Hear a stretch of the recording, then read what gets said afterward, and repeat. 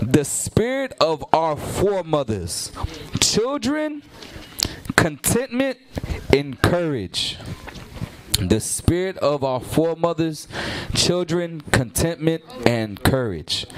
All right. Let's start with Genesis chapter 2 and verse 18. Let's get it. Let's get it. Let's get it.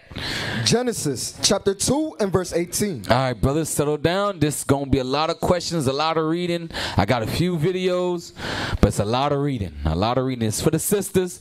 But remember, we got daughters, men. We have wives. We got to build them up. We got to make sure that they continue building themselves up in the scriptures and the examples of our foremothers. All right? All right, so let's read that. Genesis chapter 2 and verse 18. We're going to read down to 24. Genesis chapter 2 and verse 18. And the Lord God said, it is not good that the man should be alone. I will make him a helpmeet for him. And out of the ground the Lord God formed every beast of the field and every fowl of the air, and brought them unto Adam to see what he would call them. And whatsoever Adam called every living creature, that was the name thereof. And Adam gave names to all cattle, and to the fowl of the air, and to every beast of the field. But for Adam there was not found an helpmeet for him. Whoa. All right, let's see who peeped that out. Let's see who peeped that out. Okay. John Levi. Let's see if y'all peeped it out. Because I always do this. I always want to make sure y'all reading in between the lines. Because there's precepts and understanding. There's levels of understanding to get you there. All right, what did you find? What did you see? When God created the creatures, he made everything man and female. So when he said, as for Adam, he didn't have a helpmeet. Everything else had a helpmeet. You almost there. You almost there, but not close. Amazon, married men. Raise your hand. Keep your hand up. Amazon, what you got? Shalom leadership. Sure. When the Most High created man, after he created Adam, he created them men and women. But for Adam himself, he didn't have a helpmeet at that moment in time. Nope. Remember when he made Adam? Adam was the first man. When you read in Genesis chapter 2, all you're doing is reading Genesis chapter 126. All right, when man was created, that's when Adam was created. What you're reading in Genesis chapter 2 is what happened on the 6th day of when Adam was created. You understand? And when he brought all the beasts and all the beasts to him, let's read it again. I want you to see this. I want y'all to see this. Read 18. Verse 18. And the Lord God said, it is not good that man shall be alone. I will make him an helpmeet for him. So he says, I'm going to make a helpmeet for him. Right? Because watch this. I want you to see something. I don't want to go past the... All right.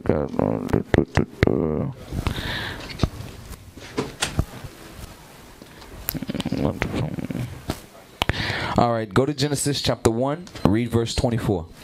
Genesis chapter 1 verse 24. And God said, let the earth bring forth the living creature after his kind, cattle and creeping thing, and beasts of the earth after his kind. And it was so. And God made the beasts of the earth after his kind, and cattle after their kind, and everything that creepeth upon the earth after his kind.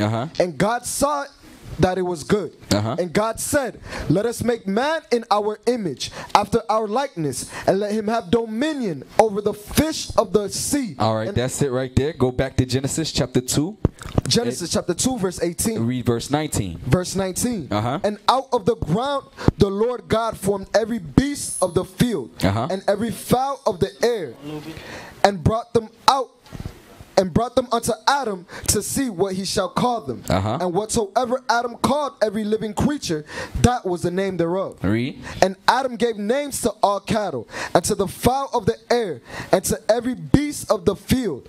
But for Adam there was not found an helpmeet for him. So, play the first video.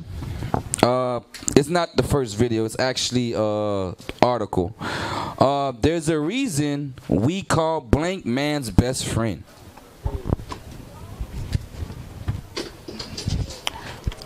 The Philadelphia Inquiry.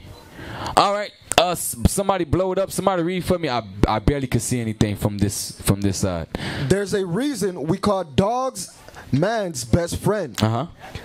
Dogs. There's a reason we call them man's best friend. We can learn so many things from a dog's behavior, personality, demeanor, resiliency, and most importantly, the willingness to provide their family members with unconditional love, loyalty, and companionship down to the very last breath.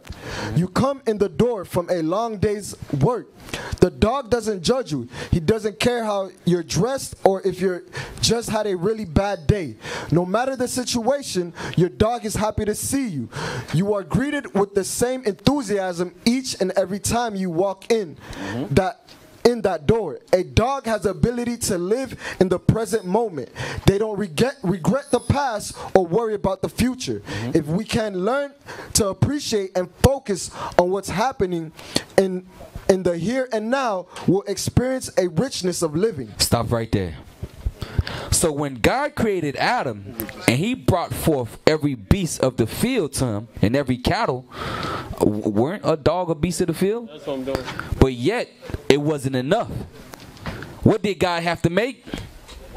A woman. A dog is not a man's best friend.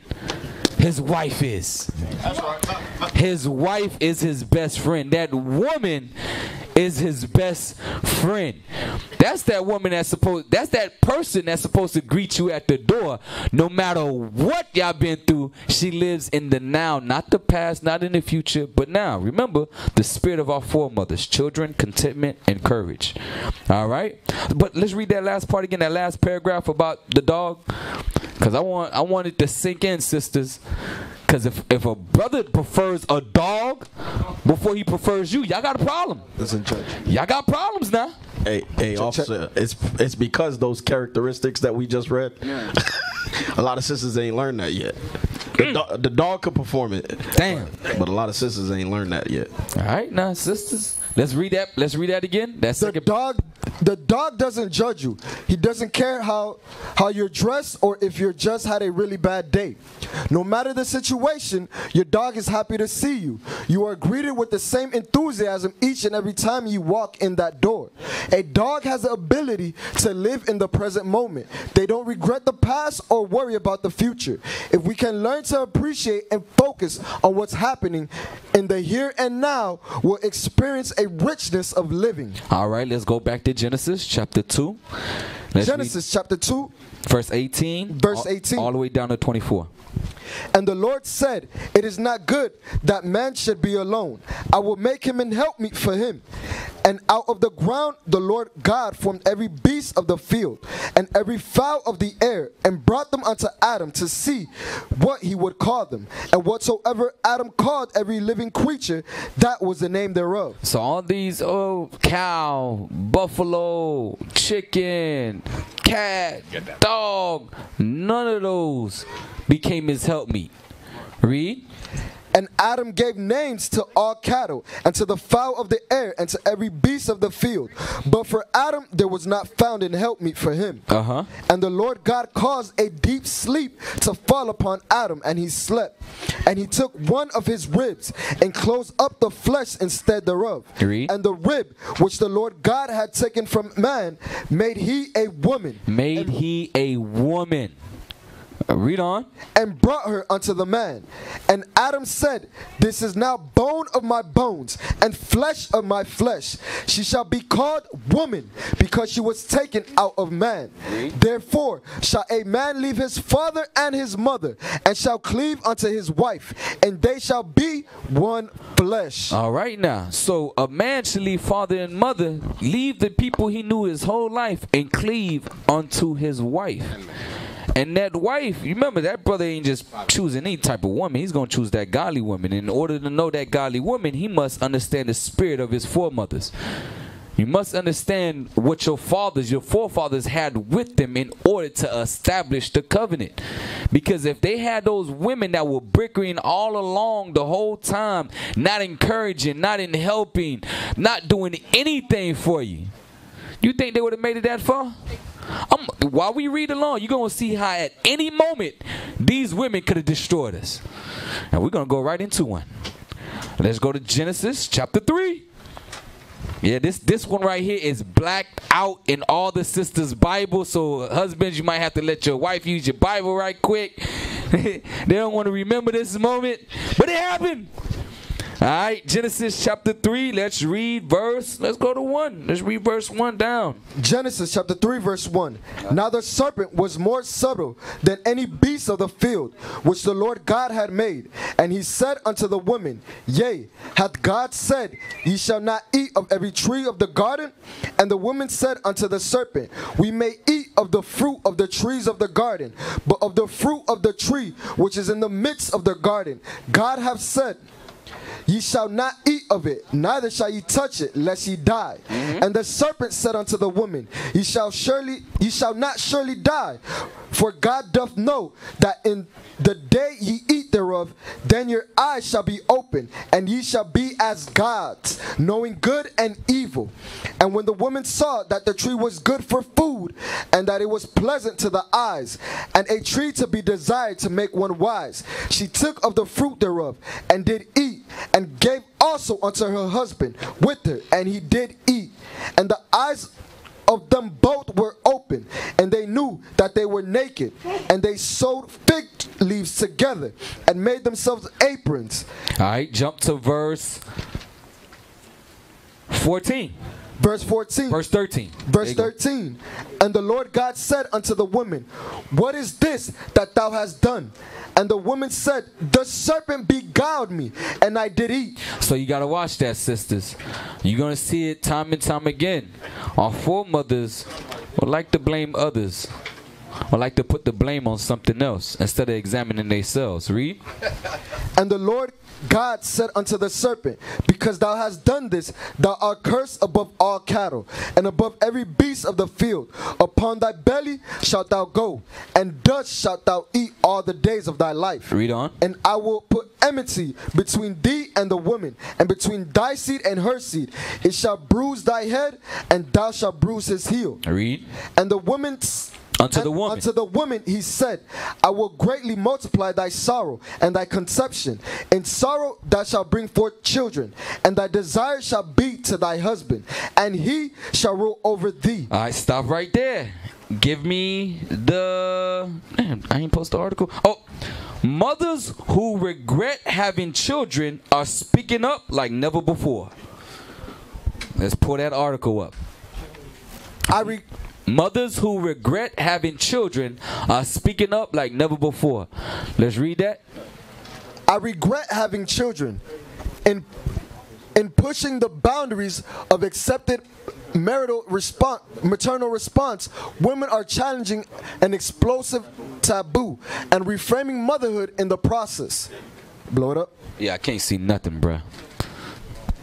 At first glance, Amy is like many busy young moms. She's 34, lives in Alberta, works full-time, and is devoted to her 5-year-old. I love my son with all my heart, she says.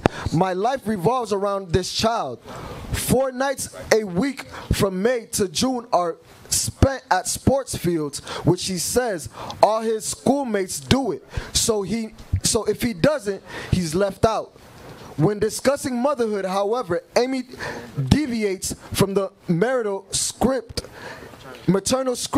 If she could make that choice over again, she says she wouldn't. She never wanted children. Hold up. Stop right there. Let's go back to, we're going to come right back to the article, Genesis chapter 3 and verse 16. Genesis chapter 3 and verse 16. Unto the woman he said, I will greatly multiply thy sorrow and thy conception. In sorrow thou shalt bring forth children, and thy desire shall be to thy husband, and he shall rule over thee. So our sisters are trying to escape the judgment of God. Your job was to bring forth children and to be a helpmeet to your husband. God says that is your job. So for women to say, I wish I never had a child, you say you wish you was never made. Right. Let's go back to the article. She never wanted children. I was very independent, she says. Her husband did. It would have been a deal breaker. Parenthood put an untaintable strain on the marriage. Her husband wasn't as involved as she wanted. They separated. Life is difficult, Amy reports. Our child has 2 homes, and I'm still doing 90% of it on my own. All right, stop right there. That's it on that one. Bring the video, The Black Experience, American Negro 1960s. We're gonna watch until 1 minute and 42 seconds. We're gonna watch until 1 minute and 42 seconds. Put the volume up. Some like and some like coke. Nikki likes it in the back. 9 days old. This is Walter Beltrop. Sometimes on a Saturday night, if they can get a babysitter, Walter and I take our wives bowling. As you can imagine, Walter's a powerful bowler. He practically throws the ball down to the pin. Walter's wife, Wanzer, used to be a secretary.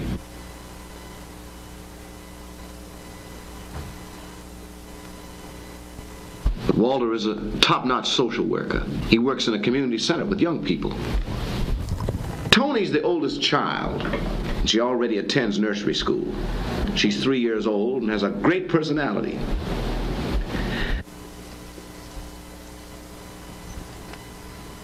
This is Saturday morning. This is the morning that Walter always tries to help out around the house. Many American men like to do a little work around the house. Even I like to wash the dishes now and then. On this morning, Walter's going to help with the breakfast. His specialty is pancakes. Wanzer thinks that Walter's pancakes are a little too crisp, but she tries to humor him. But Tony finds them very tasty. I'd like you to meet another family here in Brooklyn. All right, that's it on that one. That should be that minute and 42 seconds. All right, what did we see that was contrary to that article that we seen in the 50s? Well, that's the 50s or 60s? 60s amongst our people. And contrary to that, what we read in the article. Amaziah. In contrast to the article, the women back then in the 60s, they would, even though the husband did something and they didn't approve, they would still humor him and help him along the way. Right, right. And she complained that she was doing 90% of the work, right? You got that scripture? You can pull it. You can pull it. 1 Timothy chapter 5 and verse 14. Read it. I will therefore that the younger women marry. Bear children. Do what? Bear children. Read. Guide the house. It says guide the house. You probably do 100% of the work. God says that's your duty. Bear children and guide the house. You may have to work. That Proverbs 31 woman, she considered a field and bought it and put in work. Right. So just because she's working doesn't take away from the house. Her first position, her first priorities are the children in the house. In the 60s, you see how the women were rolling. The man, he helps out once a week. Says on Saturday, that's when he could really help out because he's off. So he helps out around the house where he can. Maybe it be the dishes sometimes. Maybe it be cooking breakfast. He does a little bit. He tries to help. But at no point where you should hang your head like I do all the work around the house. That's your job. So watch this. The spirit of our foremothers. Not one of them ever complained. Not one of them. When you read in the scriptures, not one of them complained, oh, I'm doing all this work. We know that you was able to do it because we had even harder work to do. So watch this. Let's go back to Genesis chapter 3. Let's read verse 16. Remember Genesis. The spirit of our foremothers, children, contentment, and courage. Genesis chapter 3 verse 16. Unto the woman he said, I will greatly multiply thy sorrow and thy conception. In sorrow thou shalt bring forth children, and thy desire shall be to thy husband, and he shall rule over thee. That's another thing. Spirit of our foremothers. They understood their position. They understood that their husband was in charge, and they that was one way of teaching you humility after the fall in the garden. That was a way to put you in check. Look, woman, sit down. Your husband makes the final decisions. You see, when you was making decisions, what happened, right? Now you can die now. All right, so watch this. But after that, one thing that she showed was, watch this. Let's go to chapter 4. I think it's chapter 4. It could be chapter 5. Chapter 5, let me see. Chapter 5 and verse 4. Let's see if she says, forget all that, Lord. Genesis. Man, my desire is not going to be to my husband.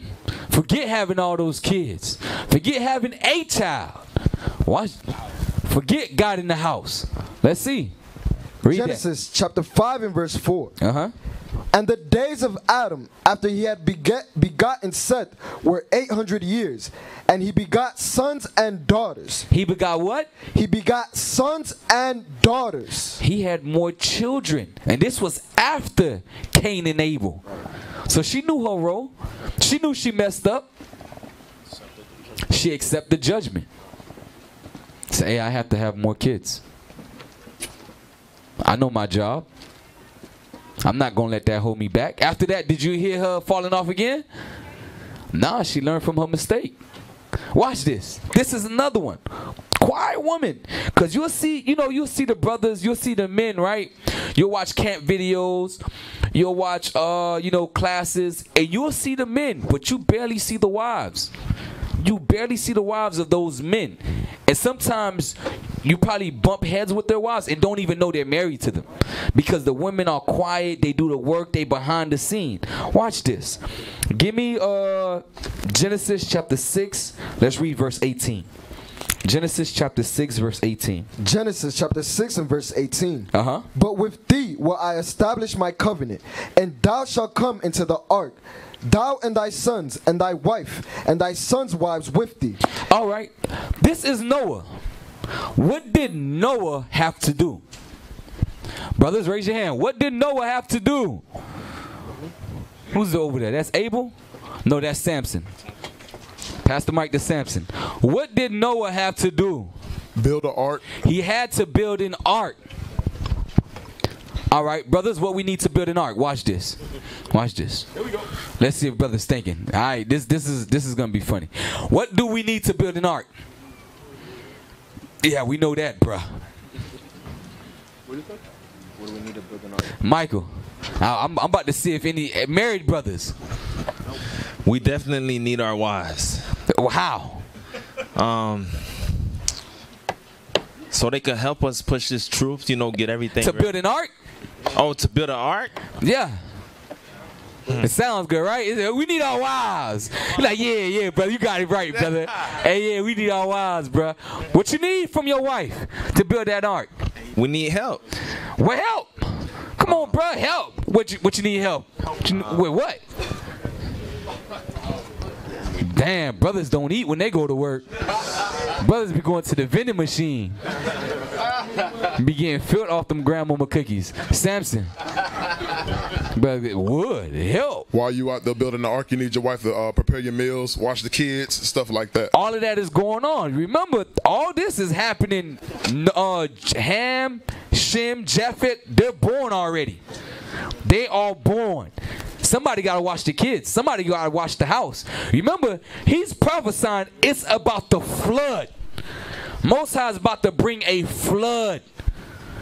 Where's the wife at in all of this? Remember, everybody calling him crazy. Brother, it never rained. What the hell is rain, brother? What is rain? But you making up words now? You go, this brother going to see now. So who's bringing the food to him while he's building this ark? What is he eating? The wife is preparing all of these things for him and guiding the house, taking care of the kids. She's doing this behind the scene. Think about it. If this woman was wicked, you think, let's read that again, Genesis chapter 6. Verse 18? Genesis chapter 6 verse 18. Uh-huh. But with thee will I establish my covenant, and thou shalt come into the ark, thou and thy sons, and thy wife, and thy sons' wives with thee. Because to populate the earth, all he needed was his sons and their wives. He didn't need it. He didn't need his wife. Most High could have said, nah. But he made it help me like unto himself. Letting you know what type of wife Noah had. Right, hey, officer, how did he have those kids? Because I damn sure know if he didn't have his clothes washed, if he didn't take a bath, his wife ain't laying down with him. Right.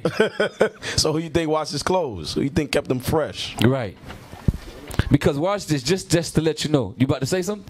Yeah, go ahead. Yeah, and not only that, with the emotional support, because this was 100 years later. You get what I'm trying to say? So that means your faith. Basically, your wife helped boost up your faith. Right. So meaning she has to have a level of faith in believing in the mission to help push you through when you about to fall. You know what I'm trying to say? Right, right. Because watch this, right? Just to bring you up on speed. Go to Genesis chapter 5 and read verse 32. Genesis chapter 5 verse 32. And Noah was 500 years old, and Noah begat Shem, Ham, and Japheth. So at 500 years old, this is when he started having his sons. He started having his sons at 500 years old. The same time when he was about to start building the ark. Now watch this. Can you pop 3 sons out in the same year if they're not triplets? No, you're going to have to wait. She's going to be pregnant during this time. So watch this. Read verse. Where it's at? Hold on. Commanded him. Chapter 7. Chapter 7 and verse 6. Genesis chapter 7 verse 6. Uh-huh. And Noah was 600 years old when the flood of the waters was upon the earth. All right, give me that Bible dictionary. This is outside of the class, but this is to show you what this woman, what one of our foremothers was doing. Bible dictionary. All right. This is the definition of Ham. I want y'all to all pay attention to this. From the Zondervan Compact Bible Dictionary. Ham, the youngest son of Noah, born probably about 96 years before the flood. They're giving you an estimation of when he was born. About 96 years before the flood. The flood came in this 600th year in his life. He had his sons in his 500 years in his life. When he was 500, he started having his sons. Ham was born 96 years before the flood. Remember, it's going to take years for that child to age. Who's weaning those children? Who's taking care of those children while the ark is being made? The spirit of your foremothers. Children, contentment, and courage. Because it's going to take a lot of courage to be beside that man while everybody calling him crazy. Call him a hate group. Saying you in a cult. It's going to take courage to be beside that man. Because I know a lot of you women, when your husband brought this to you, that nigga crazy. Yeah. He crazy. For real. He done lost his mind. He crazy. Jesus ain't white. This nigga crazy. You about to say something? Yeah, black identity extremists. Right. They're going to say all manner of wickedness about us. But you got to ask yourself, sister, are you ready? Are you prepared to still stand next to your husband? All right. Genesis chapter 8, verse 16. Your mic. Genesis chapter 8, verse 16. Genesis chapter 8 and verse 16. Go forth of the ark, thou and thy wife, and thy sons wives with thee. Bring forth. That's it right there. Says so when he got out that ark with his wife. Yeah, you about to be in that thing 40 days and 40 nights. Have to still take care of the animals and everything in there. He's going to need help. He has his sons have their wives. He have his wife. We know what else goes down, but we're going to need that. Watch this. Let's go on. Let's go to Genesis chapter 12. Let's read verse 11 through 20. Genesis chapter 12, 11 through 20. Genesis chapter 12 and verse 11. And it came to pass, when he was come near to enter into Egypt, that he said unto Sarai his wife, Behold now, I know that thou art fair, that thou art a fair woman to look upon. So we husbands know our wives, in our eyes, they're beautiful. That's the reason we chose them. It says beauty is in the eye of the beholder. We see our wives, there's something about them that we like. So same thing with Abraham. He seen her, he's like, man, woman, I know how you built. You're fair. And what's about to happen, I'm going to need you to hold me down on this one. Because some of our wives, they'll think, because sometimes we'll tell them, look, I need you to do this, that why I got to do this and this. There's a reason we tell you for these things. There's a reason why we tell you to do things a certain type of way. Read, watch this. Therefore it shall come to pass, when the Egyptians shall see thee, that they shall say, This is his wife. And they will kill me, but they will save thee alive. Say, I pray thee, thou art my sister, that it may be well with me for thy sake. So, the spirit of your foremothers, children, contentment, and courage. I need you to lie. I need you to lie for me. And this is going to save my life. This is what I need from you. That's going to put it in the hot seat. Damn, you need me to save your life? Now watch this now. Now we about to put the balance. We about to scale up the balance now. Because you're going to see this woman had a chance to be Cleopatra. That all black women swear they come from Egypt. She had a chance to be that. Because remember, Abraham wasn't that rich man yet. He wasn't that prosperous man yet. He was coming from his own place. He wasn't built up in stature just yet. So think about this. He says, I need you to lie. It was still Abram at that time. Now watch. Let's put it in context. Continue reading. Say, I pray thee, thou art my sister, that it may be well with me for thy sake, and my soul shall live because of thee. And it came to pass that when Abram was come into Egypt, the Egyptians beheld the woman that she was very fair. So they seen Sarai, and they were like, damn, she bad. Oh, Pharaoh gonna like this one. Pharaoh gonna like this one. He might give me a raise when I bring her. Watch this, read. The princes also of Pharaoh saw her and commended her before Pharaoh. And the woman was taken into Pharaoh's house. And he entered and he entreated Abram well for her sake. Like, oh, this your brother? Hey, this your sister? Hey, man, look at here, man. Hey, I got you, bruh. Here, don't worry, man. You good in my land, bruh. Here, what you need? Asses, sheep, oxen. What else you need? You need jewelry, jewels. What you need, bruh? I got you. Don't worry. You my brother-in-law now, all right? We good. Watch this. Read on. And he had sheep and oxen and he-asses and men servants and maid servants and she-asses and camels. He gave all that to Abraham. Peep this now. The Most High is strategic on how he do things. Because if she would have flipped the script at any moment, Most High would have put her to death, and Abraham would have got out with all of that. But watch this though. Verse 17. And the Lord plagued Pharaoh and his house with great plagues because of Sarai, Abram's wife. And Pharaoh called Abram and said, What is this that thou hast done unto me? Why didst thou not tell me that she was thy wife? Why saidst thou, She is my sister, so I might have taken her to me to wife? Now therefore behold thy wife, take her and go thy way. And Pharaoh commanded his men concerning him, and they sent him away, and his wife and all that he had. And all that he had. All those things that were given to him above. Say, hey man, go on, get all that. I don't want it back. Go on. The Most High, think about this. She had the chance to say, the hell with you, Abraham. I'm a queen of Egypt now. She had that chance. Because he was going to take her to be his wife. That's what he revealed to Abraham.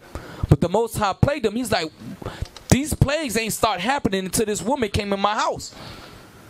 You know, because remember with kings, what did they do to the woman before they married them? All right, let's see if the men know. I'm about to say, let's see Michael. They gave him gifts. Ah, come on, bruh. You for real? You a king, bruh.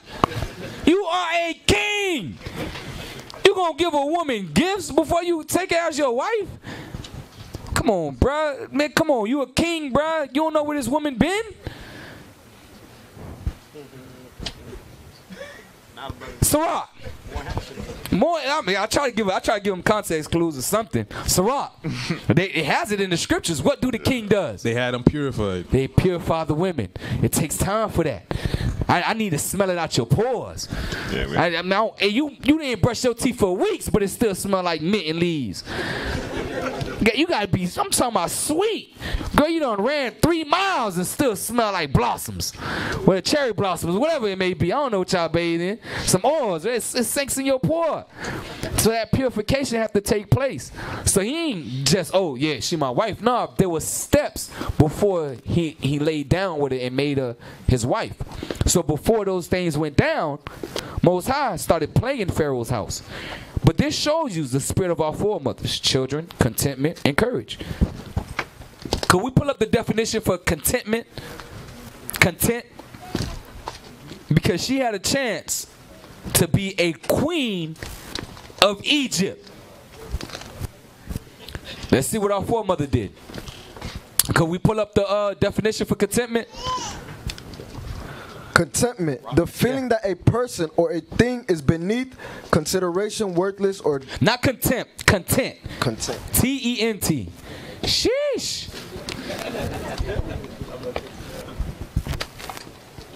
All right. Yeah.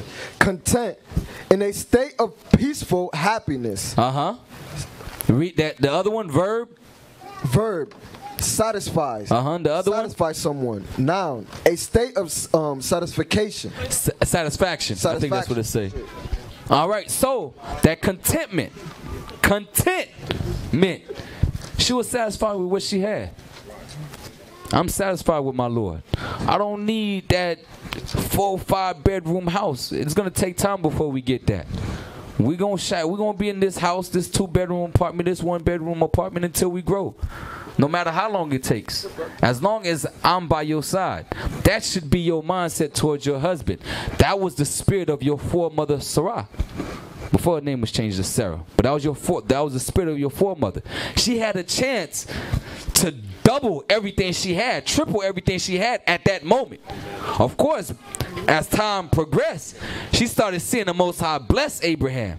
But at this moment, she was in a position to have more than what Abraham could have provided for her at that moment. But yet, she followed her husband's guidance. She followed his counsel. Okay, I'll be your sister. Don't say nothing. I won't say nothing. All right. I'm going to keep you alive. I'm going to do whatever you need for me to do for you to stay alive. That's a help me right there.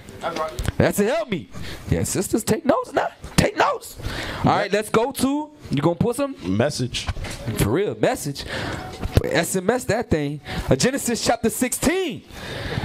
This old spirit of your foremothers. Y'all foremothers did not play. Look at this. I want to see if y'all women could do that today. Well, not, yeah, I can't do it today, but in the kingdom, y'all going to do it. But all praises to the Most High. Watch this. In the time of Israel, this went down, sisters. This went down. I want to say, I know y'all can't do it today, but I'm trying to tell you. Let's read it, man. Let's read it. 16, let's read verse 1 down. Genesis chapter 16 verse 1. Now Sarai, Abram's wife, bare him no children, and she had an handmaid, an Egyptian, whose name was Hagar. And Sarai said unto Abram, Behold now, the Lord hath restrained me from bearing. I pray thee, go in unto my maid. It may be that I may obtain children by her. And Abram hearkened to the voice of Sarai. Read on. And Sarai, Abram's wife, took Hagar, her maid, the Egyptian, after Abram had dwelt 10 years in the land of Canaan. Stop right there. The spirit of our foremothers. Children, contentment, and courage. For her to have got this woman and says, I can't have children. You marry my husband and bring forth children for me. How many of you women can share your husband? Y'all can't do that today. Y'all cannot do that today. Every man, let's get that scripture just in case somebody be like, hey man, you better be like, Sarah, what's wrong with you? Let's get Matthew 19 verse 5. If you got it back there, pull it, bruh. Matthews. Just in case a brother get big head like, man, you see this? Be like your foremother. Let's read that. Matthew chapter 19 and verse 5. And said, for this cause shall a man leave father and mother, and shall cleave unto his wife, and they twain shall be one flesh.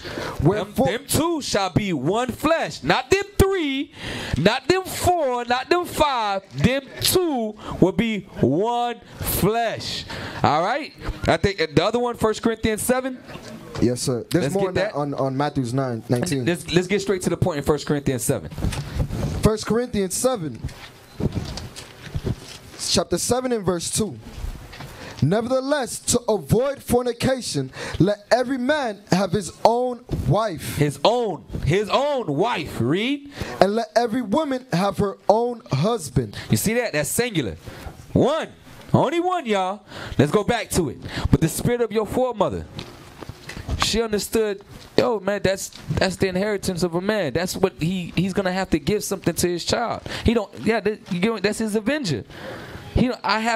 I'm damn near like 87. I can't give him any kids. She looked at the betterment of her household. Even though she couldn't have kids, she got one of her servants to marry her husband. Because they knew the law. He can't just sleep with her. She knew he had to marry her first. But there's still a position in the women. Even amongst your wives in the kingdom, you'll see that there's a position.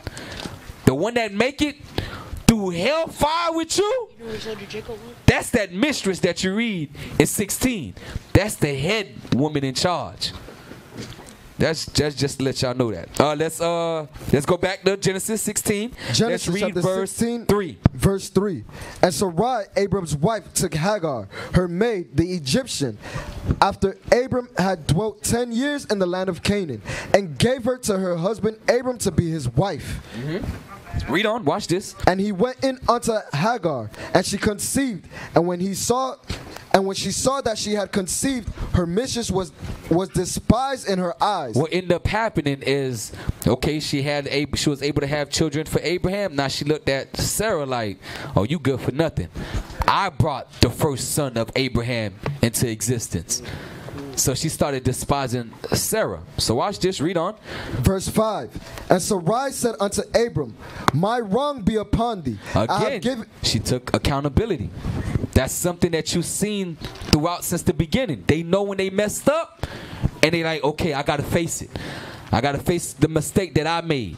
I caused this to happen in our household because I didn't want to wait on the Lord. I wanted to see you happy. I wanted to do these things. Here.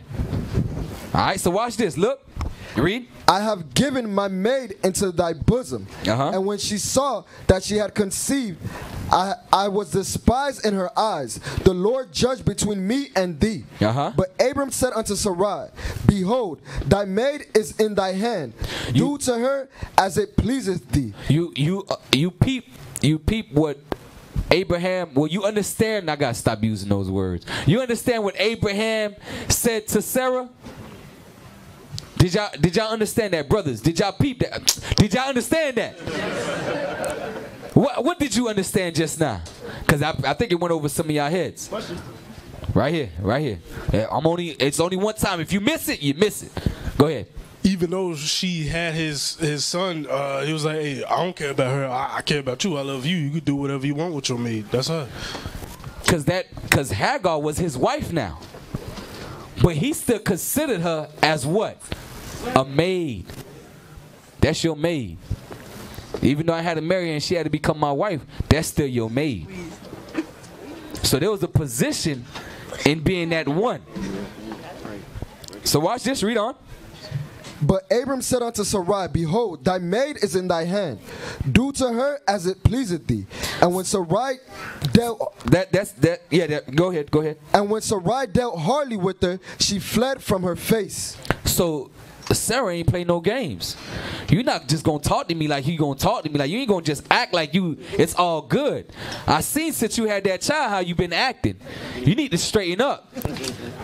The spirit of our foremothers, they weren't afraid to tell you how it was. They went straight to your face like, look, as long as my Lord is okay with it, I'm about to check your behind. I'm still head honcho over here. You better check yourself before you wreck yourself. Hey, Sarah ain't play no games. Watch this. Watch this. Let's go to where we at? 16. That's 6. We're gonna have to deal with some things before we get to that. But 18 and read verse. I just want y'all to understand something about Sarah. 18 and verse 11. Genesis chapter 18 and verse 11.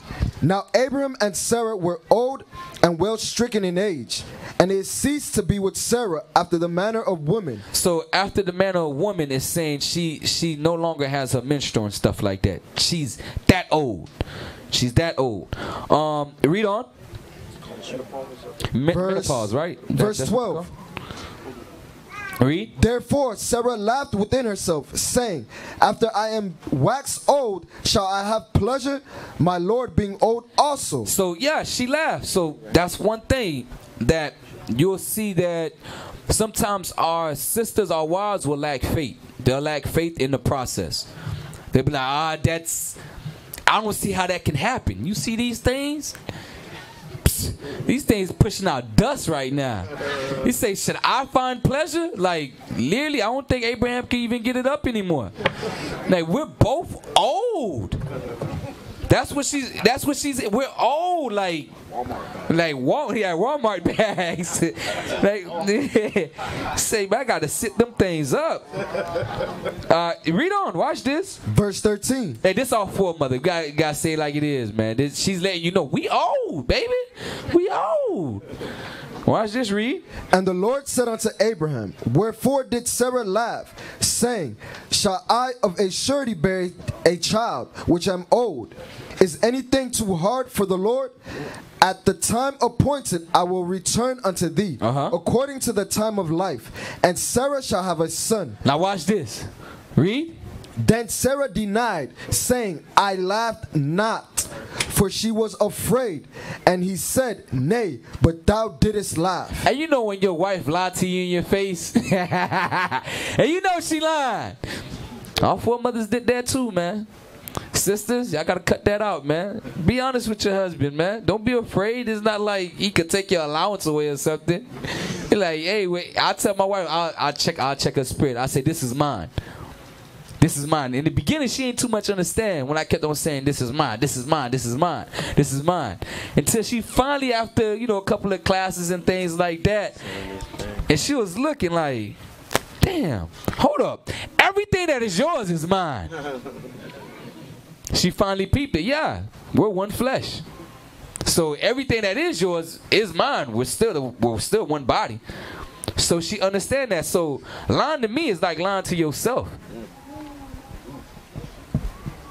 Sisters, the spirit of your foremothers. Children, contentment, and courage. Don't be afraid to tell the truth. Be honest with your husband. Say, baby, got too much hair, baby. Shave. Be honest with your husband. Baby, it's hanging too low now. The gut it's hanging too low. We gotta be honest with one another. It is what it is. Hey, obviously, you know how you do that? You're like, hey, babe, we need to hit the gym. Yeah, we. You know what I'm saying? You. Yeah. Say, hey, we need to hit the gym. All praises. So be honest. Hey, like, oh my God, like, come on, it's covering everything now. I remember when you had the 6-pack. I remember when you were strong. Alright, sisters, don't lie to us. Be honest with us. Have courage like your foremother. Alright, let's go to the next one. Watch this. We in 18, jump to 21 now. 21. The spirit of your foremothers, children, contentment, and courage. Watch this. Read that. Chapter 21 and verse 1. Read verse 6. Verse 6. And Sarah said, God had made me to laugh. So this is after she had Isaac. Read on. So that all that hear will laugh with me. And she said, who would have said unto Abraham that Sarah should have given children suck? You see that? She's like, how can I have told anybody that I could still push out breast milk? I'm able to tell people, yeah, I could wean a child at my old age. And this is at 100 years old, just to let y'all know. Abraham was 100. Let me make sure. Yep. Read on. Watch this. For I have borne him a son in his old age. And the child grew and was weaned. And Abraham made a great feast the same day that Isaac was weaned. Now watch this. Read. And Sarah saw the son of Hagar the Egyptian, which she had borne unto Abraham mocking. Wherefore she said unto Abraham, cast out this bondwoman and her son, for the son of this bondwoman shall not be heir with my son, even with Isaac. And the thing was very grievous in Abraham's sight because of his son. And this thing was very grievous in Abraham's sight because of his son. Same thing with what was going out before. You'll say some things and it may sound hurtful. It may sound, this thing is going to be grievous to my husband if I say this way, if I say these things. Or, of course, you're going to season your word with salt, but you have to be honest with your Lord. It's going to be grievous to him, but your foremother had to let him know like how it was. Read it again. What verse was that, sir? 12. Verse 12. And God said unto Abraham, let it be not grievous in thy sight. Read verse 11. Verse 11. And the thing was very grievous in Abraham's sight because of his son. And God said unto Abraham, let it not be grievous in thy sight because of the lad, and because of thy bondwoman. In all that Sarah hath said unto thee, hearken unto her voice, for in Isaac shall thy seed be called. Go to Proverbs chapter 14 and verse 1. Proverbs chapter 14 and verse 1. And we're going to come right back to Genesis. The spirit of your foremothers, children, contentment, and courage. Proverbs chapter 14 and verse 1. Read. Every wise woman buildeth her house. It says, every wise woman buildeth her house. Read. But the foolish plucketh it down with their hands. She seen, as Isaac was just a child, that they would have had problems if Isaac and Ishmael would have grew up knowing that Isaac was the promised son, but Ishmael was the firstborn. She understood. She looked well to her household, to where she went to her own husband knowing it would break his heart to say, send Ishmael away. Send your firstborn son out. To where God had to come and speak with Abraham like, hey man, don't feel bad about this. This woman, she spoke right to you. Send him out. Don't worry, I'm going to make sure he's taken care of. But my covenant shall be with Isaac. So it says a wise woman is going to build her house. Not only that, but Sarah showed to you that from the beginning, what she was made for, she always wanted to happen to bear children. She wanted that. To the point where even at the age, she's like this, it's impossible for me to have children right now. And even after the angel said it, she was like, I don't know about that one. But it was joyous for her to have a child. Even at her old age, where sisters nowadays feel like, nah, man, I don't want to lose. I don't want to lose what Most High giving me. Nah, it's going to get saggy. Nah, it should be getting saggy for that one man that you're going to spend the rest of your life with. Because that's all he's going to look at for the rest of the days of his life. So, sisters, the spirit of your foremothers damn near cry when they couldn't have children. And if we get the first Samuel, you'll see. You'll see. So let's go to the next one. Genesis chapter 24, 14. Let's read it. Genesis chapter 24 and verse 14. Genesis chapter 24 and verse 14. And let it come to pass that the damsel to whom I shall say. Let me bring him up to speed. What happened? Abraham is getting old. He's about to die. He tells his servant, the one that had charge over his whole house, look, I'm about to die. I need you to go back to my own kindred and find one of the daughters of my people for my son. And he sends them away. Now this is the servant that's out in the land of Abraham's people. Let's read. Verse 14. And let it come to pass that the damsel to whom I shall say. My bad. This is more to it. He says, how am I going to find a woman that would be good for my master's house, for the son of my master? And then he prays to the Lord, and this is what he comes up with. Read. Verse 14. And let it come to pass that the damsel to whom I shall say, let down thy pitcher, I pray thee, that I may drink. And she shall say, drink, and I will give thy camels drink also. Let the same be she that thou hast appointed for thy servant Isaac. And thereby shall I know that thou hast shown kindness unto my master. Read on. We're reading all the way down to verse 33. Yes, sir. Read. And it came to pass before he had done speaking that, behold, Rebekah came out, who was born to Bethuel, son of Milcah, the wife of Nahor, Abraham's brother, with her pitcher upon her shoulder. And the damsel was very fair to look upon, a virgin, neither had any man known her. And she went down to the well and filled her pitcher and came up. So the spirit of your foremothers, she's as old as Isaac. She's at a marriageable age. She's after the age of 20. She hasn't known any man. She's been waiting, patient. This is one of your foremothers, Rebecca. Now watch this. It takes a lot for one camel to drink and be satisfied. Can we pull that up quick? How much a camel needs to drink? How much can a camel drink? While you looking up, read. Officer Razes. Verse 17. And the servant ran to meet her and said, let me, I pray thee, drink a little water of thy pitcher. And she said, drink, my lord. And she hasted and let down her pitcher upon her hand and gave him drink. And when she had done giving him drink, she said, I will draw water for thy camels also until they have done drinking. You see that? It says, I will draw water for thy camels also until they're done drinking. You know she had to go back to that well, put it all the way down, bring it all the way back up, then take it to the camels. And do that for each and every last one until every last one of them was done drinking. Of course, it's a big thing to where all of them drinking all at once. But she did that without knowing this man from a can of paint. Read. Oh, you got it? Yeah, we got it, sir. Pull it up. All right, you can read that for me? A typical camel can drink 200 liters, 53 gallons of water in 3 minutes.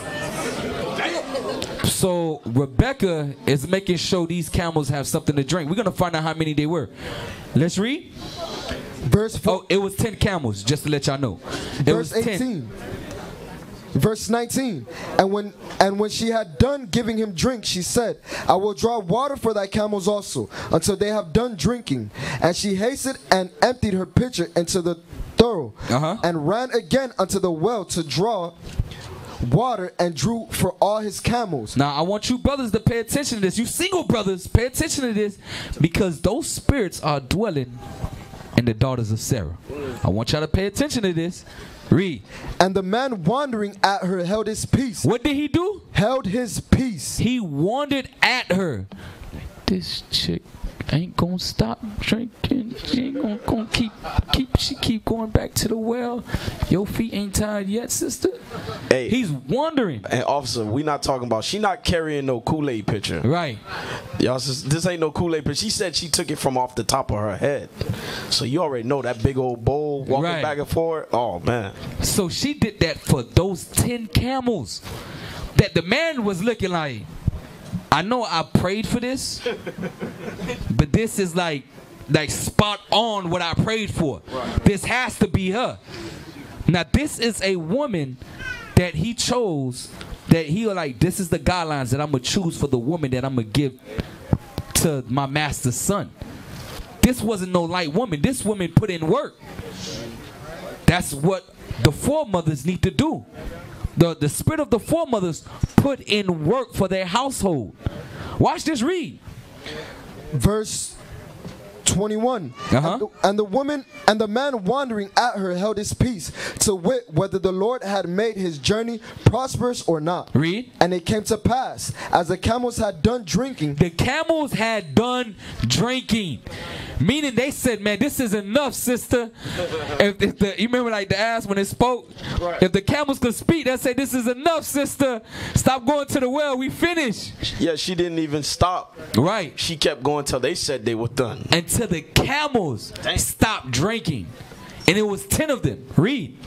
That the man took a golden earring of half a shekel weight, and 2 bracelets for her hands of 10 shekels weight of gold, and said, whose daughter art thou? Tell me, I pray thee, is there room in thy father's house for us to lodge in? This brother was like, yo, this woman is unbelievable. He says, here. Hey, is there a place where I could lay down? Where you from? Who are you? Watch this, read on. And she said unto him, I am the daughter of Bethuel, the son of Milcah, which she bare unto Nahor.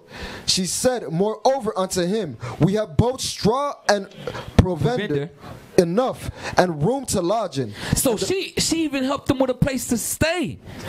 Watch this, read. And the man bowed down his head and worshipped the Lord. And he said, blessed be the Lord God of my master Abraham, who have not left disputes destitute my master of his mercy and his truth. I, being in the way, the Lord led me to the house of my master's brethren. And the damsel ran and told them of her mother's house these things. So she ran to her mother's house and told them these things. Now watch this, read on. And Rebekah had a brother, and his name was Laban. And Laban ran out unto the man, unto the well. Remember Laban now, and look what he's going to do, so you can understand when Jacob comes on the scene, why he treats Jacob that way. Read. And it came to pass, when he saw the earring and bracelets. He did what? And it came to pass, when he saw the earring and the bracelets upon his sister's hands, and when he heard the words of Rebekah his sister, saying, thus spake the man unto me, that he came unto the man, and behold, he stood by the camels at the well. And he said, come in, thou blessed of the Lord. Wherefore standest thou without? For I have prepared the house and room for the camels. And the man came into the house, and he ungirded his camels, and gave straw and provender for the camels, and the water to wash his feet, and the men's feet that were with him. And there was set meat before him to eat, but he said, I will not eat until I have told mine errand. And he said, speak on. Now watch this, jump down to 55. Verse 50. So you remember when Laban when he seen his sister, the first thing he saw the earring and the bracelet. Like, damn. So yeah, now what that dude said, I want y'all to understand that. All right, go jump to 55 and read through 67. So this sister was about work. Verse 55. And her brother and her mother said, let the damsel abide with us a few days, at least 10. After that she shall go. And he said unto them, hinder me not. He's like, nah, man, I need to go back to, look, my master's about to die. He gave me this commandment to go do. I found her. This is her. I need to go.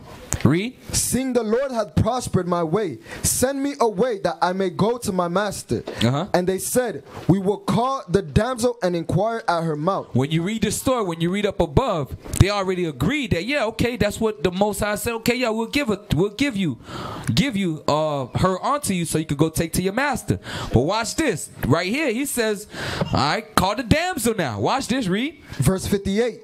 And they called Rebekah and said unto her, wilt thou go with this man? When you read, they already gave him liberty to take her. Now they say, all right, come over here, because they was trying to hustle him. When you read it, they try to hustle him. And then they brought Rebekah in. Rebekah was a different breed. She wasn't like her brother, Laban. They were not the same. Watch this, read. And she said, I will go. It's going to take courage. The spirit of your foremothers, children, contentment, and courage. She didn't know Isaac. She didn't know what he looked like. She didn't know nothing about the man that she was going to marry and spend the rest of her life with.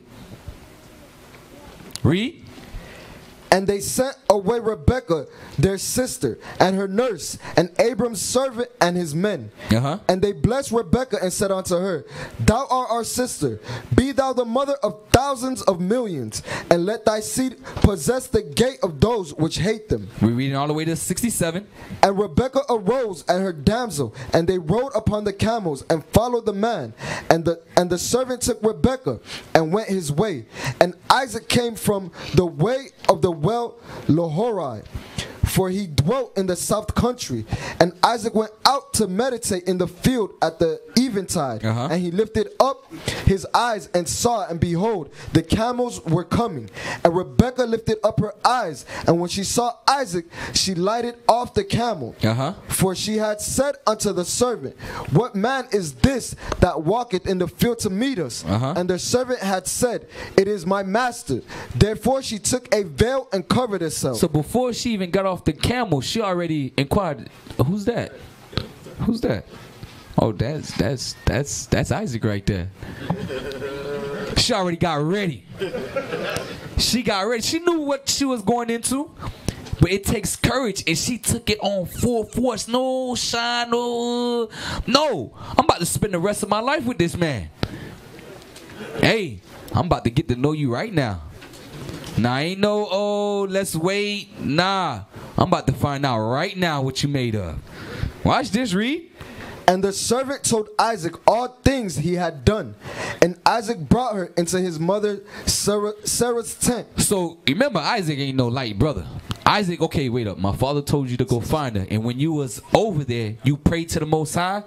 It said that if the woman would give me the drink and my camels the drink, that she's the one ordained. And it happened just like that.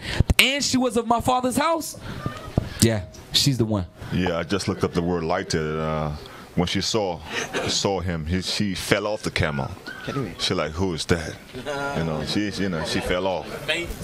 She fell. So watch this. Read on. Where we at? 65? Verse 67. Yeah, 67. Read it. And Isaac brought her into his mother Sarah's tent, and took Rebekah, and she became his wife, and he loved her. And Isaac was comforted after his mother's death. So that's a beautiful thing. Watch this. We about to go in a little bit more. Go to Tobit now. We're gonna jump to Tobit. We're gonna jump to Tobit. Lord's will, we can have a second part of this class. The spirit of your foremothers, children, contentment, and courage. Let's go to Tobit chapter 1. Tobit chapter 1, and let's read verse 19. Tobit chapter 1 and verse 19. And when one of the Ninevites went and complained of me to the king, that I buried them and hid myself, understanding that I was sought for to be put to death, I withdrew myself for fear. Then all my goods were forcibly taken away, neither was there anything left me, beside my wife Anna and my son Tobias. All right, so they took everything that he had, but remember he had to run away because they was going to kill him for burying the dead of Israel. So the only thing that was left that they didn't take away from his house was his wife and his son. At any moment she could have said, man, the hell with him. I don't know what happened to him. I don't know where he's at. Watch this. She had to have courage. She had to have strength to stay there and make sure, look, I'm not going to defile myself. I don't know what happened to my husband. I'm going to wait. Lord's will, he's in peace. Watch this. Read on. And there passed not 55 days. Not even 55 days passed by, read. Before two of his sons killed him. That was the king that was seeking to kill Tobit. Jump down to verse 22. Verse 22. And Achaicurus entreating for me, I returned to Nineveh. Now Achaicurus was a cupbearer and keeper of the signet, and steward and overseer of the accounts, and Sarchedonus appointed him next unto him, and he was my brother's son. So his nephew was appointed to the king as a cupbearer. And watch, jump down to chapter 2, read verse 1, and chapter look what 2 happened. verse 1. Now when I was come home again, because he was able to come back because the former king was dead, and his nephew was able to bring him back. Read. And my wife Anna was restored unto me. Remember, he didn't see her for more than 40 days, less than than 55. He ain't see it for a while. So it was like 2 months. Close to 2 months he ain't see his wife. And she ain't see him. She ain't know what happened to him. Read. Was restored unto me with my son Tobias in the feast of Pentecost. So she waited for her husband. The spirit of our foremothers. She ain't give up on her husband. Watch this. Jump to verse 8. Verse 8. But my neighbors mocked me. This is another thing. Same thing with in the time of Noah. When you're doing good and you know that other people don't see what you're doing, you are being mocked, just like some of us men, some of us sisters. Well, some of you sisters, you know, when you started keeping God's commandments, your family was mocking you. Same thing back then. We was always being mocked for doing good amongst our people. Watch this, read. But my neighbors mocked me and said, this man is not yet afraid to be put to death for this matter, who fled away, and yet, lo, he birthed the dead again. See, his wife ain't come say, boy, you don't learn? Damn, you don't learn? They just kept you away from us for like 55 days now, and you go back doing the same damn thing? Watch this. Read on. The same night also I returned from the burial and slept by the wall of my courtyard, being polluted, and my face was uncovered. And I knew not that there were sparrows in the wall. And mine eyes being opened, the sparrows muted warm dung into my eyes, and a whiteness came in my eyes. And I went to the physicians, but they helped me not. Moreover, Achaicus did nourish me until I went into Elamias, and my wife Anna did take woman's work to do. So she ain't belittle him. See, that's what you get for burying the dead. She ain't say I told you so. She seen that her husband was incapable of putting in work. She went and found work. That's a help me. Your Lord is going through tough times. You're supposed to find ways to help him out. Not, oh, you need to do better. You need to do this. You need to do that. Why don't you do something? Read. And my wife Anna did take women's work to do. And when she had sent them home to the owners, they paid her wages and gave her also besides a kid. So what we're about to read right now is a godly marriage argument. This is how godly people argue. Read. And when it was in my house and began to cry, I said unto her, from whence is this kid? Is it not stolen? Hey, how you got this goat? How you got this lamb? You done stole the lamb, didn't you? I understand I'm blind, but you ain't got to steal nothing, baby. Watch this, read. Render it to the owners. Go give it back, man. Whoever you found it from, go give it back. Whoever you took it from, go give it back. Watch this. For it is not lawful to eat anything that is stolen. Man, you know we can't eat nothing stolen. I know I'm blind, but I ain't dumb. Read. But she replied upon me, it was given for a gift more than wages. Lord, this was given to me more than wages. They paid me. I actually got money for the work I did. But this was given extra. Why? Read. Howbeit, I did not believe her, but bade her render it to the owners. That part was, why you always lying? Why you lying? You ain't got to lie to me. I know I can't see, but you don't have to lie to me. Read. And I was abashed at her. The word abashed means embarrassed. He was embarrassed of her. Read. But she replied upon me, where are thine alms and thy righteous deeds? Behold, thou and all thy works are known. So you got to understand that. That's a cut right there. That's a cut. You think they forgot about you? You think all the good that you done to your people, that there's not one good man that's seen the good works you done? That was a cut. Letting them know, because at this moment, he's at his lowest. He think there is no help out there. I'm the only one burying my people. Ain't nobody helping us. We the only help that we got. She had to correct them. Like, no, God is not going to forsake you. And you remember how God helps. He helps through other people. Read that again. Where art thine alms? Where art thine alms and thy righteous deeds? Behold, thou and all thy works are known. She had to check him. Your works speak for yourself, Lord. This is why I got this kid in this house. It was because of what you did. About to say something? Yes. Can I get a script? Yeah. Let me go to 1 Peter chapter 3. Hey, make sure y'all in queue with headquarters. I'll make this quick. 1 Peter chapter 3. Let's see what she did. She used wisdom. That's what that was. That was wisdom given to her by God. Right? 1 Peter 3:1, sir? Yes, sir.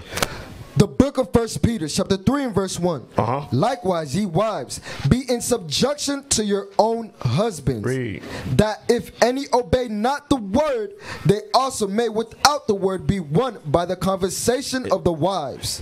By the conversation of who? Of the wives. So that's what she did. It says that if any be not in obedience to the word, because he was calling her a liar. But she wasn't. She wasn't lying. She told him the truth. But in turn, knowing that she was in the right, she didn't do anything wrong. Did she jump out the spirit with him? Say, who you talking to? I ain't lying. Say, how can your blind behind know if I stole it or not? Right. She ain't say that. Nah. She used wisdom that was given to her by God, and she won him back over with her conversation. Right. She turned it back on him. All your good works that you have done, you think that someone wouldn't bestow upon you gifts? Right. That's wisdom. All praises. All praises. All praises. Let's get where we at? Tobit chapter 5 verse 17. Tobit chapter 5 verse 17. But Anna his mother wept and said to Tobit, why hast thou sent away our son? Is he not the staff of our hand, and going in and out before us?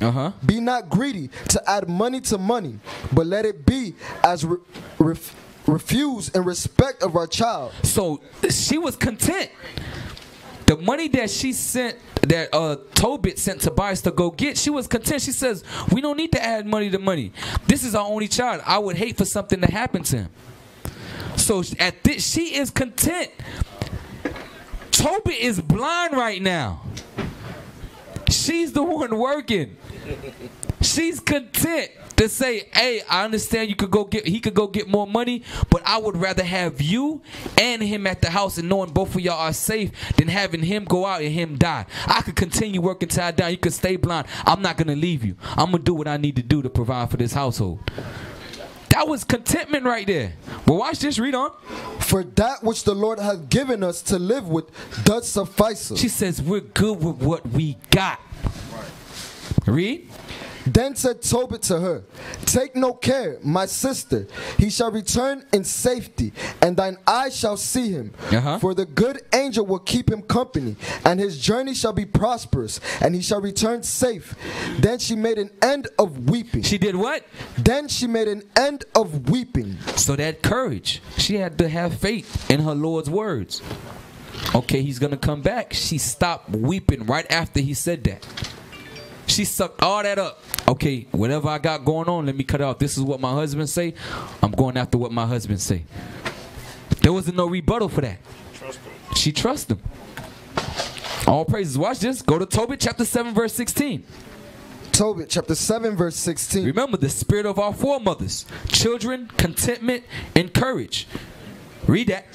After Reguel called his wife Edna and said unto her, sister, prepare another chamber. So what ended up happening, Tobias gets to one of his cousin's houses, and they just signed the marriage papers, and he's about to go into the marriage chamber. Remember, this woman, this sister that he's about to marry,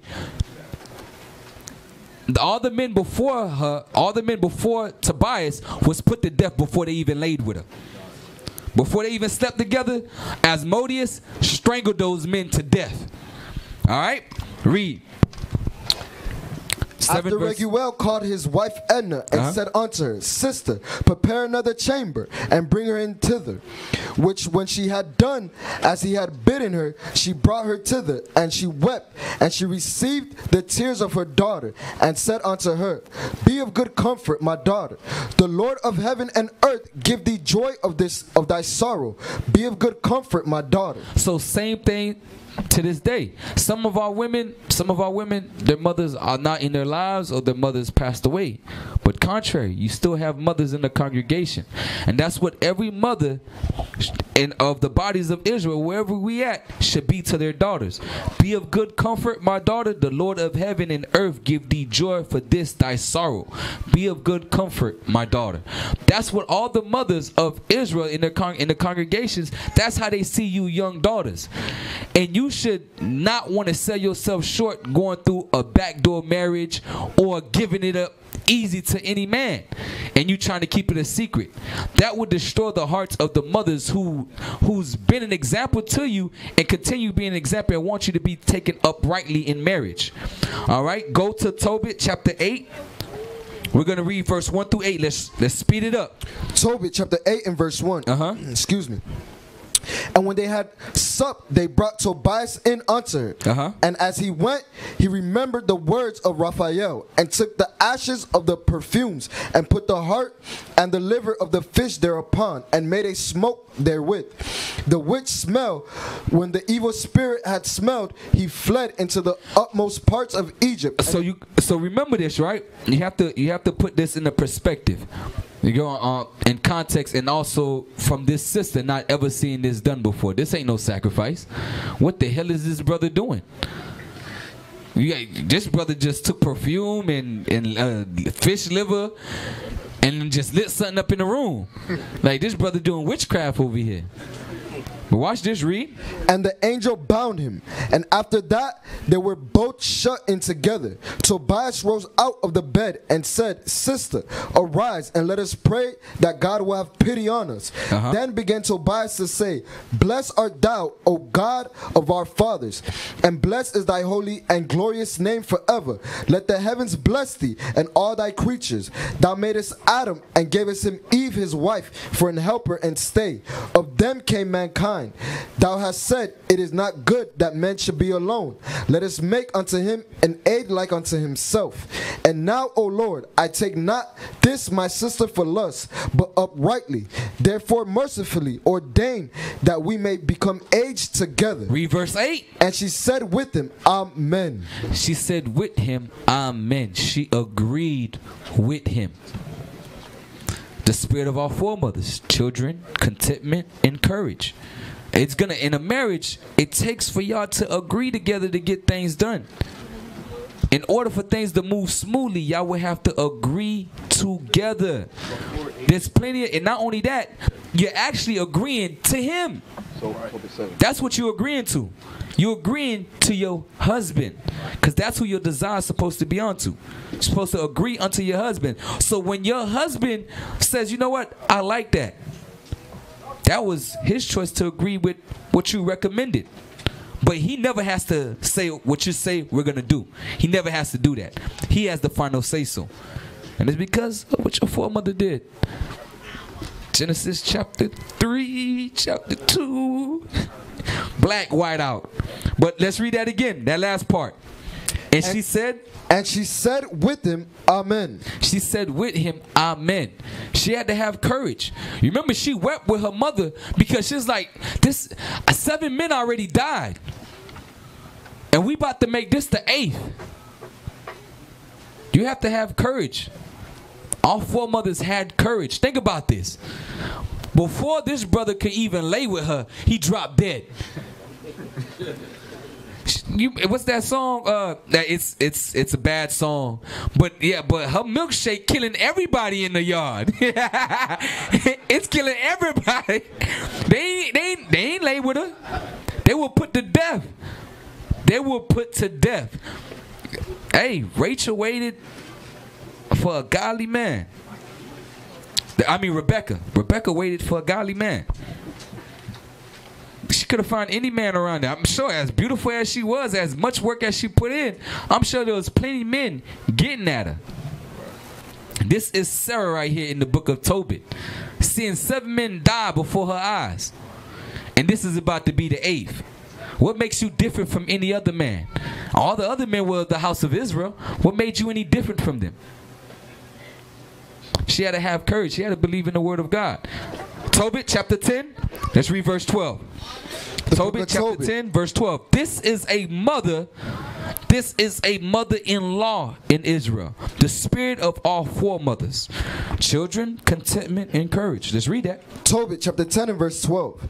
And he said to his daughter, honor thy father and thy mother-in-law, which are now thy parents, that I may hear good report of thee. And he kissed her. Edna also said to Tobias, the Lord of heaven restore thee, my dear brother, and grant that I may see thy children of my daughter Sarah. Do what? That I may see my children of my daughter Sarah before I die. The mothers know. Look, woman, you better bring kids for your husband. You better bring them out. I want to see kids before I die. Read. That I may rejoice before the Lord. Behold, I commit my daughter unto thee of special trust.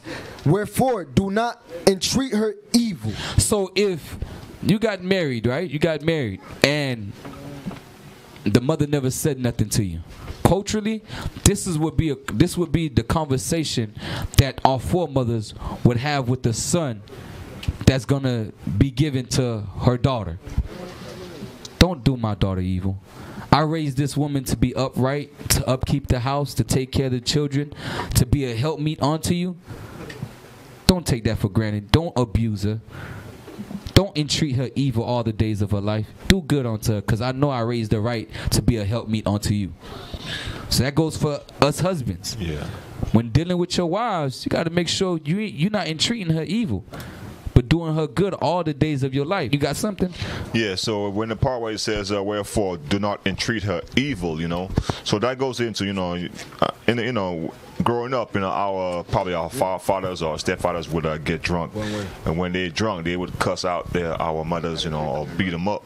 So that goes into us ourselves. We can't entreat our wives, call them outside of their names, So we have to treat them as the weaker vessel and not mistreat them or call them out their names. Right. So that's one way we should not treat our wives. All praises. Not only that, what person, think about this. You got a job, right? If your boss would give you incentives and raises every year, would you ever leave that job? Nah, you'll be happy for that job. You'll be like, oh, praise, he give me all my off days, everything, my feast days off. I got every day I want off, and I get raises like every year. He give me gift cards, all these things on my high holy days. If we understand that in the worldly concept, why don't we understand that in marriage? That you can encourage your wife in a lot of things. Same thing with you wives. Your foremothers can encourage us men in any and everything. You have that ability. You have to know how to use it. We used to scream black power while Heron was pushed. But at the end of the day, nothing's in vain. IUIC has been given a vision. The tents of Judah has risen. Many has attempted the mission, minor murmuring, omitting, and missing the mark. Just reading that he had the flame of fire in his eyes gave us the spark. We on Paul's mission. We out on the road, purple and gold, from Mexico, Cuba, Haiti, Ghana, Sierra Leone. 144,000 boots banging, concrete crackling. These are our men repented at heart. The scriptures is proof. IUIC, we deliver the truth.